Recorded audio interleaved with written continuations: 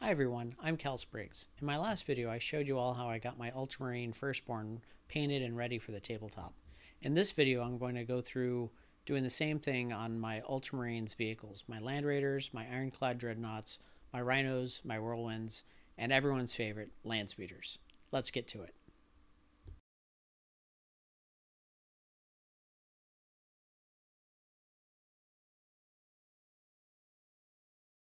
So I've had these Space Marine vehicles for well over a decade, many of them for 2 decades at this point.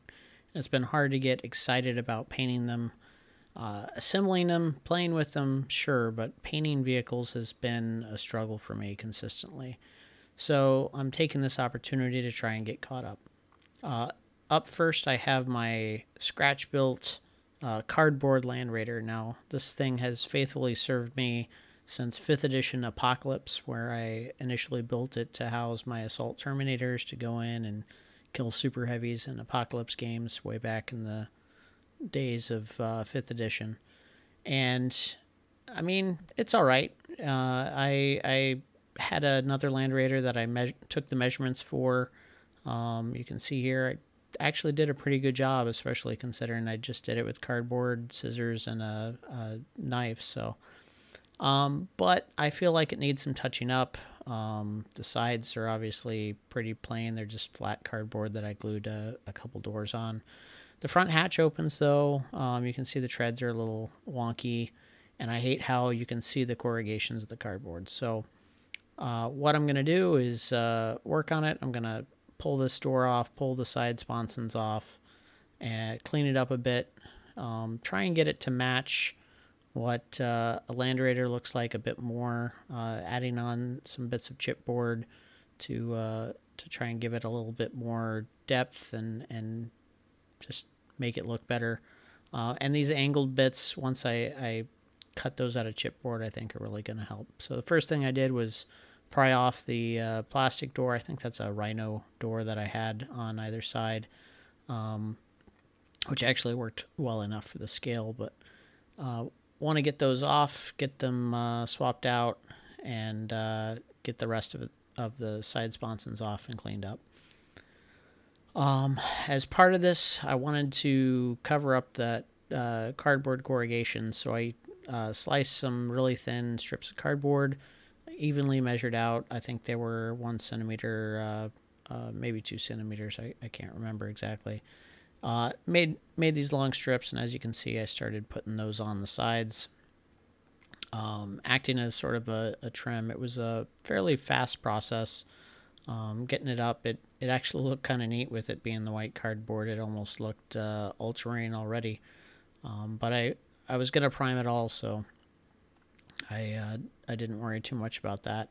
Next thing was the chipboard. I went ahead and took some comparisons to the side of the normal Land Raiders. You can see one of them in progress there to the side. And yeah, I just measured it up, took some comparisons, and then once I had what I thought looked good, I went ahead and started putting them together and gluing them together. Now, I did use one as a carbon copy for the other because they're just the two different sides of the Land Raider. So here I am cutting out the second one for that cardboard Land Raider.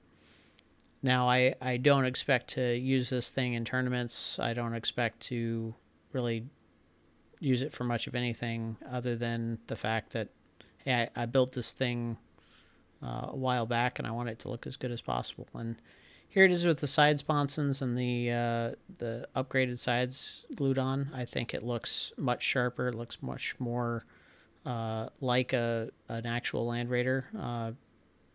And then next part was priming it, which went pretty good.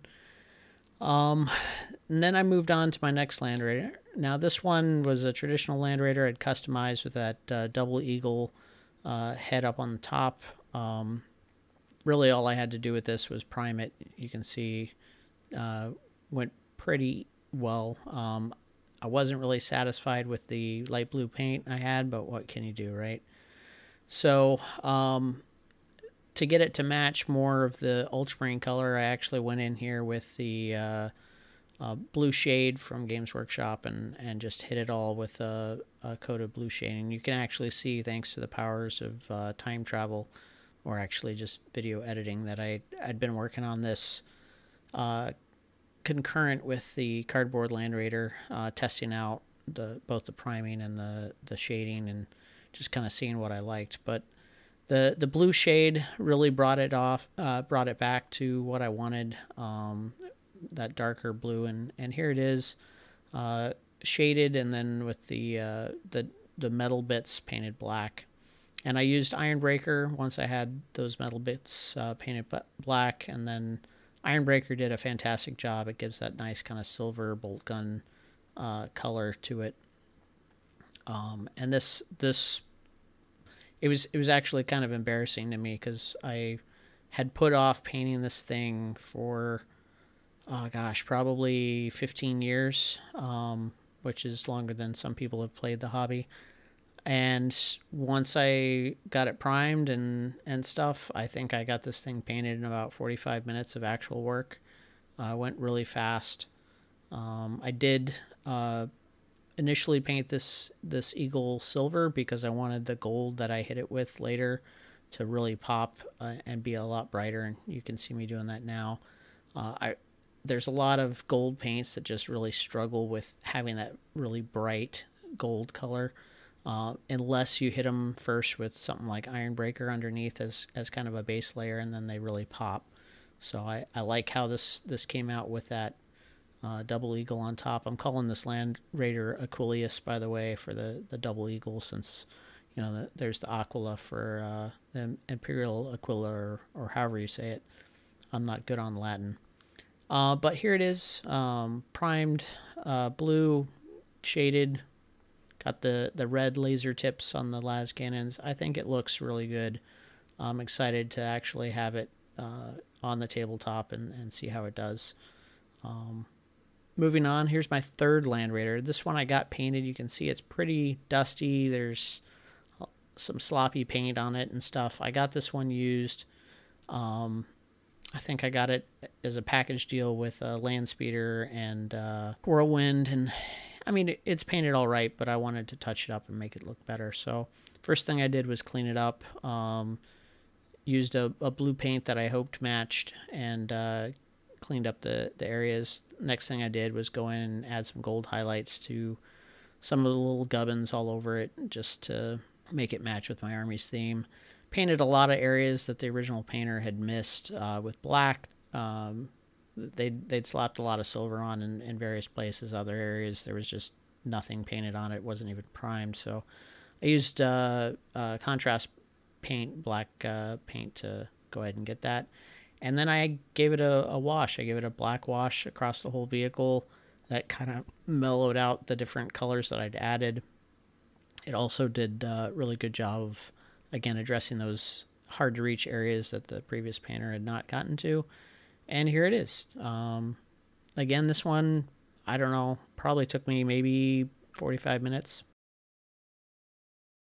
So I got 3 Land Raiders done. Now I just need to work on my Rhinos and my Whirlwind and my Ironclad Dreadnoughts and my Landspeeders. Let's see what I can get done. So here's my old Whirlwind. It's one of the original Whirlwind types with the original hull. Previously owned, and the previous owner liked to splatter blood all over everything from the looks of it.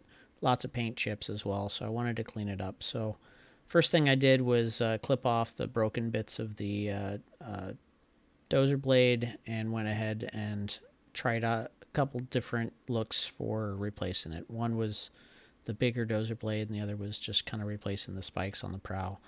I didn't really like the look of it with just the hedgerow cutter type spikes, so I decided to go with this bigger dozer blade, which I think I had off of a Lehman Russ or something.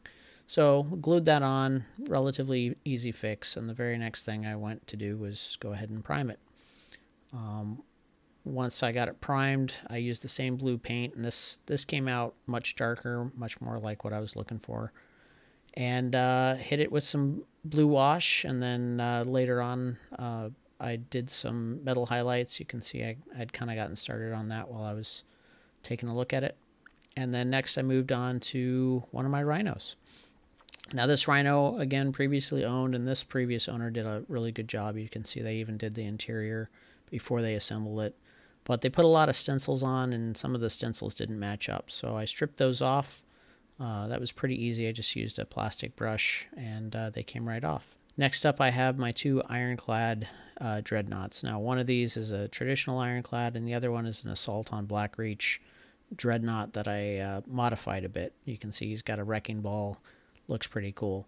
I had to paint the base of the normal ironclad dreadnought, and then I had this other base. So I wanted to make my Assault on Blackreach dreadnought stand a little taller, so he looked a little more impressive. So I had some pieces of the XPS foam that I've been using from making terrain. Glued them on. They made some nice rock, but they needed a little bit more pizzazz, so I put some cork chips on there to, make it look like sand and rock. So a lot of vehicles done. Now all I have to work on is my land speeders, which is totally my favorite because I've had lots of great luck with land speeders throughout my gaming career. Here goes. So I have a lot of land speeder bits. You can see just a pile of them. Some of them are fully completed. Some of them are in pieces. Some of them are fully painted. So I just wanted to try and get as many of them together as I could. Now, when I initially started this, I was kind of hoping that land speeders would still be in the Codex. By the time I started painting any of these, I already knew they weren't. So I was a little disheartened by that thought. But I've got all these bits. I've got all these land speeders. I figured I might as well get them all together, right? So first thing was sorting through what all I had and putting it together. This went pretty smooth. I sorted all the bits pretty well, and my bits boxes are pretty well sorted in general. But I got out of those, I got 6 total land speeders that all match up, and I can put in 2 different squadrons or field. However, 3 of them are the old Typhoon, and 3 of them are the standard, just normal land speeders. These vehicles, it was the same as the other ones. I got them primed blue, and then I just started painting them. Now, ironically, even though they're smaller vehicles than the others, they have a lot of different surfaces and a lot of nooks and crannies to get. So getting these guys initially shaded blue took me longer doing any one of these land speeders than it did my Land Raider, which was kind of funny to me. So in total, I had 3 of them that I had to prime. The other 3 were basically intact. So I knocked these 3 out, and I think probably an hour and a half between getting them shaded and then getting all the little details, fine details painted. The kind of disheartening thing about painting vehicles for me has always been how easily they are destroyed or how ineffective they can be at times. And it's such a big model, and it's so hard to get all the little details and make them look good. With these, I kind of was cheating. I wasn't painting them kind of unique. I was painting them to match already painted models. So I used that to kind of motivate me. I didn't have to really think about it. I was just trying to match what was already there. So once I had them shaded, I just went in with bright red, I think Wazdaka red, and got the missiles and the multi-melta painted up to match the one that I had on 2 of these Typhoons. And then I was did a real simple job matching the standard land speeder. I have to admit, after almost 2 decades of ownership of some of these models, it was nice to finally get them out of my bits box, get them fully painted, and have them so I can at least display them on the shelf and not in my pile of shame. And here they all are. I'm really excited to have them tabletop ready. The Space Marines have some really cool vehicles, especially the classic kind of Land Raider shape. The Whirlwind I'm excited to have actually playable. My land speeders and my ironclad dreadnoughts have basically been squatted, but it's still nice to have them done. So there we are. I got 3 Land Raiders, 3 Rhinos, a Whirlwind, 2 Ironclad Dreadnoughts, and 6 Land Speeders, all tabletop ready, all reassembled after years of neglect. And yeah, I know about half of those models are no longer in the Codex and are no longer usable for anything, but at least I have the pride of having them done, right? So thanks for watching. Don't forget to like and subscribe. And if you have time, go check out my Amazon page. I've got a ton of books out there. End of the month, I'll have 40 books. I'm really excited about it. Thanks for watching.